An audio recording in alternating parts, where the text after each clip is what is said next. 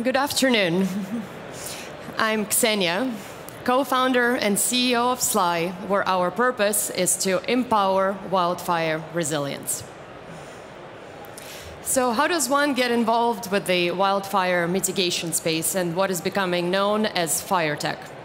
For me personally, immediately before founding Slush, I spent 10 years at BlackRock, world's largest asset manager, well-recognized leader in decarbonization finance. For a significant part of my career, I engaged in conversations with some of the most sophisticated institutional investors globally about the role of private capital and private enterprise in driving meaningful impact on climate change.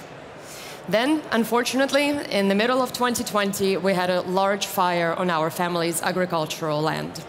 What started as a benign spark during routine land maintenance activities got picked up by an unusually strong wind and obliterated the entire landscape in front of us, including dozens of olive trees and citrus trees.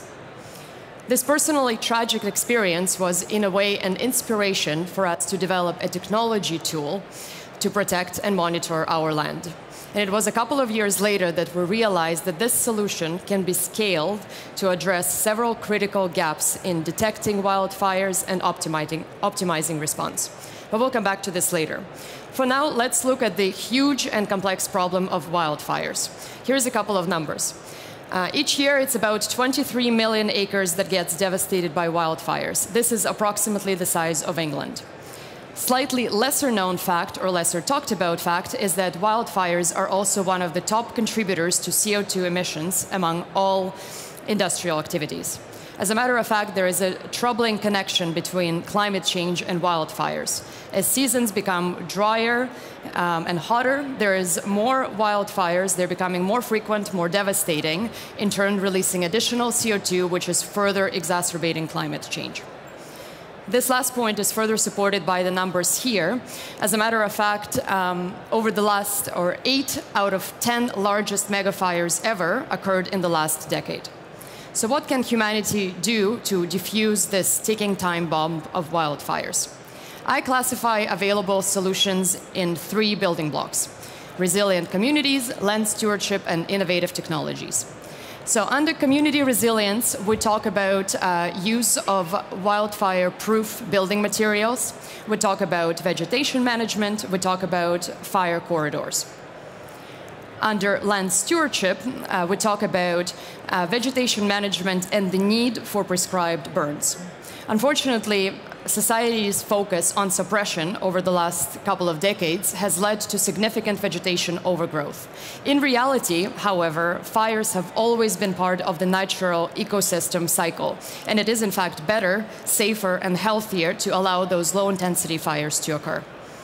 And finally, innovative technologies is almost by definition a little bit more controversial.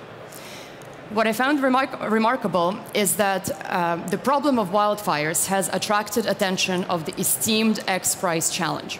Thinking back to the early 2000s, the challenge of X-Prize Foundation was directed towards solving for commercial space travel.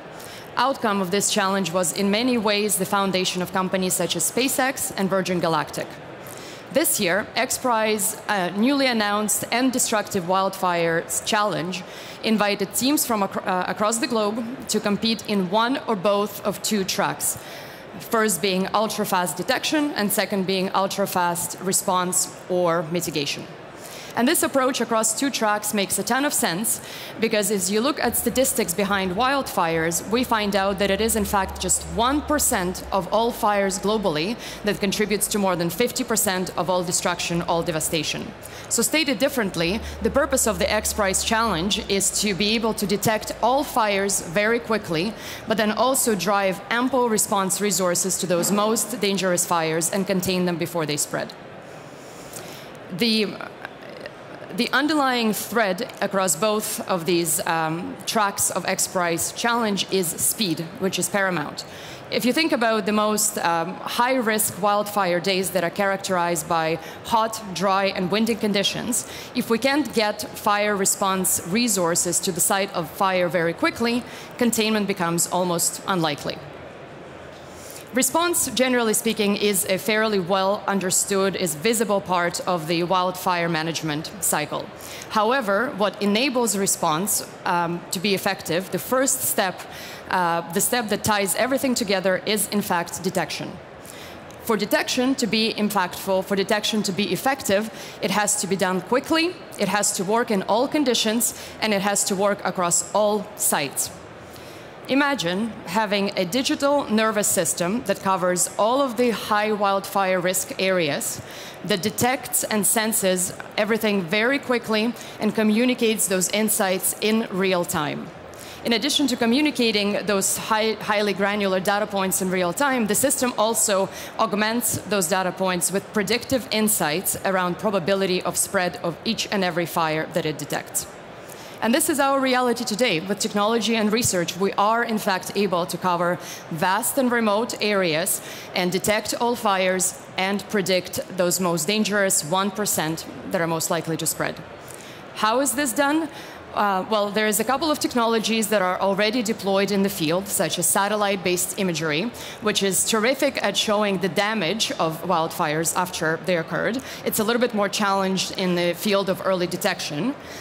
Cameras, on the other side, are excellent at detecting fires very quickly, but they have challenge in terms of scalability, particularly around cost and connectivity issues. At SLY, and this is the third image here, and thanks to advancements in the fields of edge AI, microcomputing, and satellite communication, we're pushing the boundary by being able to cover vast and remote areas with our on-the-ground sensing technology and ensure that those deployments are done at economical points. So, in summary, being able to detect all fires very quickly and everywhere enables us to differentiate between good fires and bad fires, high-intensity fires and low-intensity fires. Reality is that we need more low-intensity fires to rejuvenate our forests. At the same time, we also need to know which of those high-intensity fires are likely to spread and contain them in time. Thank you.